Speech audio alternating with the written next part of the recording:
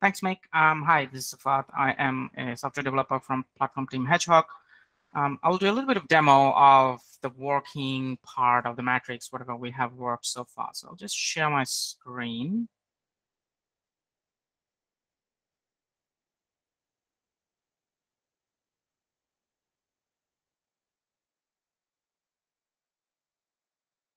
Can everyone see my screen?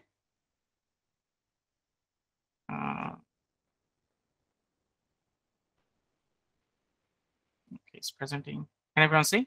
Yep, awesome. Perfect. All right. So first demo, I'll be showing you a little bit of some workflow of a teacher, some how happens for a student, stuff like that, and also how a teacher goes through and creates and sets up their communication instance, stuff like that. So this is the first user I'm going to show you. So this is Leah Baker, who is actually a teacher. So let's say Leah has an existing course, which is winter semester. So I go into the course and I can see there is a communication instance already because I can see the icon there. So I go to participants and I can see, yes, there should be one teacher, and it says manager, but he's already a student. So there were 2 students and 1 teacher. So if I go to the element chat, and you can see I have the winter semester already created.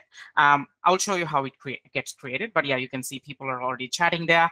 But yeah, I can see some communication, and maybe I don't like how Olivia talks and she's a little bit of sarcastic. So I maybe to inactive her later. But before I do that, if I quickly go to Olivia's profile, so she's a student, and if I come to my courses, so she already has a couple of courses, but I can go to winter semester. She's a student here. And then she clicks there, she gets into straight away into the matrix again. And she can see the courses. So she can see what's happening inside his communication channels and stuff like that. So as a teacher, so I'm Leah, so as a teacher, I think, okay, I'm not gonna continue Olivia to continue with her sarcastic comments and stuff like that. So I decide to maybe suspend her for now. So I do that. And then in the background, I'm actually running the scheduled task very quickly. And if I go there, okay, my task is still running.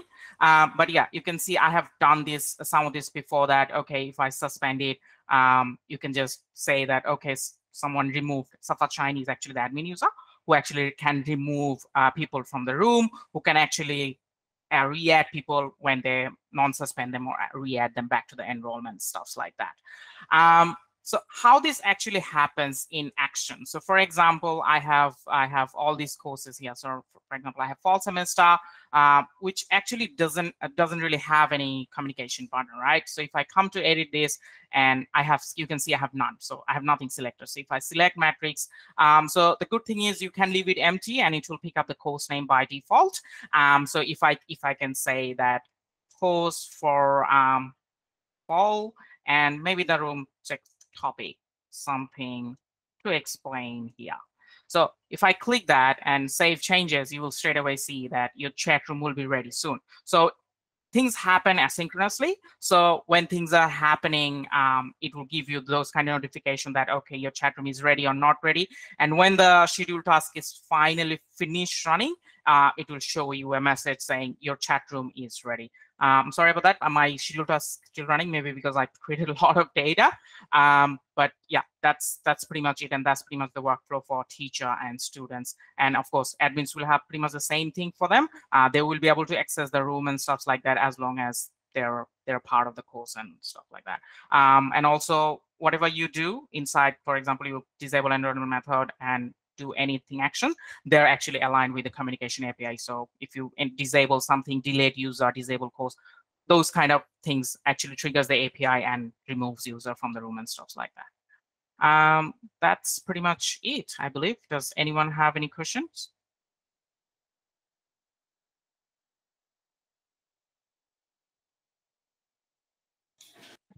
Is it a pluggable system? Can there be integration with a different chat system instead of Matrix? Yes, you can. So it's a communication API. So it's a provider plugin type.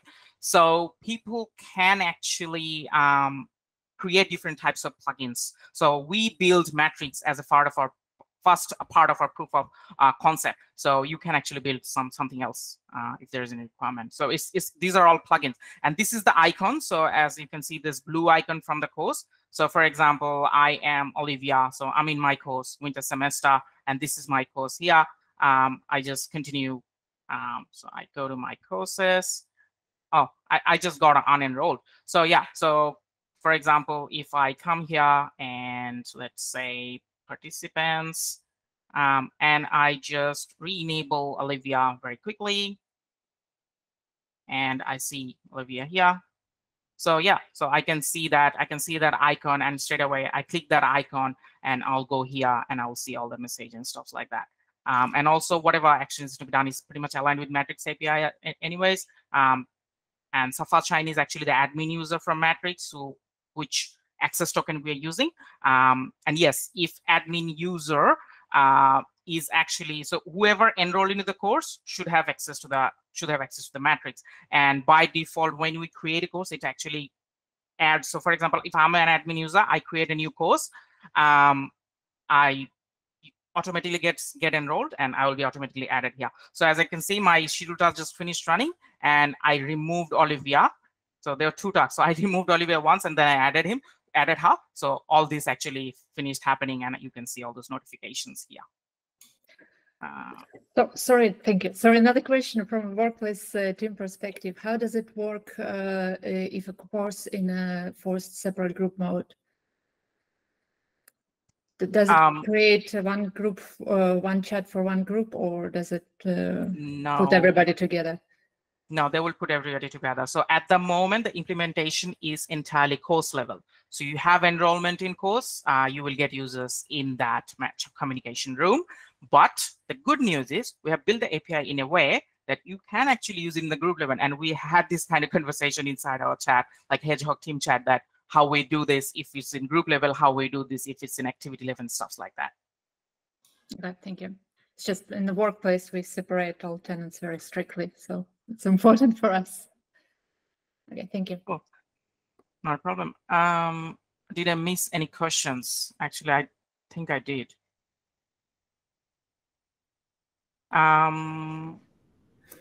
Yes, admin needs to be. Yes, Martin. Sorry. No, answer the question. The other question. Sorry, first. I think yes, Mari. Yes. Anyone want to get into Matrix? They will need to be enrolled. So that's how it happens. Instance to instance. Course is an instance. When an instance is added to Matrix, that's a room, and whoever is actually enrolled or added or as a member of this instance inside Moodle, they're added to the Matrix room. Matrix have limited information about what's happening inside Moodle, so it will just do whatever we tell them to do. But yeah, if there is a requirement at some point to add admins there, we can do that. It's 100% doable. Can it be used for group chats also? As I said, yes, the API is reusable.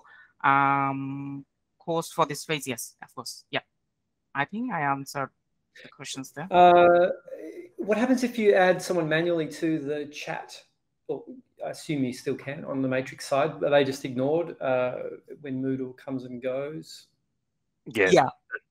Sorry, Safat. But yeah, so Matrix is still Matrix.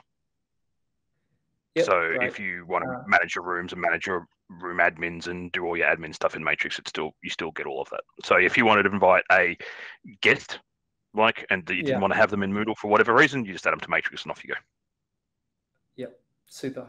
And this is the other question I want to ask: is the internal chat coexists? Does it? Yeah. So this functionality in the beginning is in parallel with everything that's in Moodle. We haven't dropped everything else. But if I was using this in practice, I would turn messaging off and mod chat off, for example. But you can.